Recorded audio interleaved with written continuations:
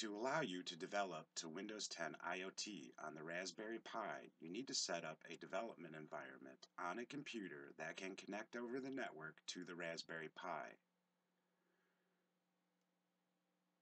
To begin development, start by downloading the latest version of Visual Studio 2015 Community Edition. This is a free version of Visual Studio but is fully featured. Run the Visual Studio installer and choose Custom Install. If you are going to use Python for development, expand the Programming Tools options and choose the Python tools. The Universal Windows App Development tools are required for development on the Raspberry Pi. Expand the Windows and Web Development options and choose the Windows App Development tools. For a project I'm working on, I need to have Xamarin Tools installed. This step is optional.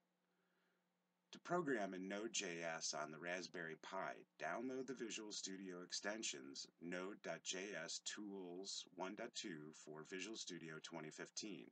This is also optional, but node.js on the Pi makes some features like web servers possible today. Lastly, you may optionally want to download the Windows IoT remote client from the Windows Store.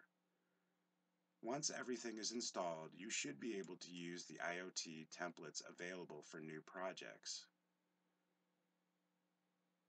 You should next log in to the IoT web interface.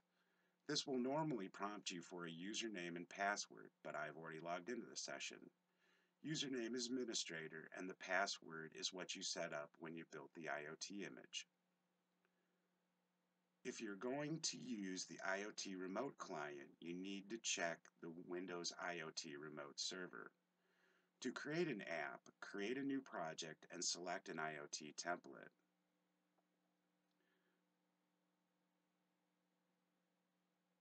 To debug the app remotely, click on the Debug Target drop-down and choose Remote Machine.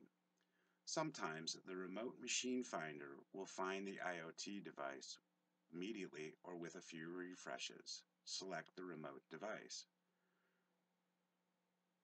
Sometimes you will need to manually set up the remote IP address of the device.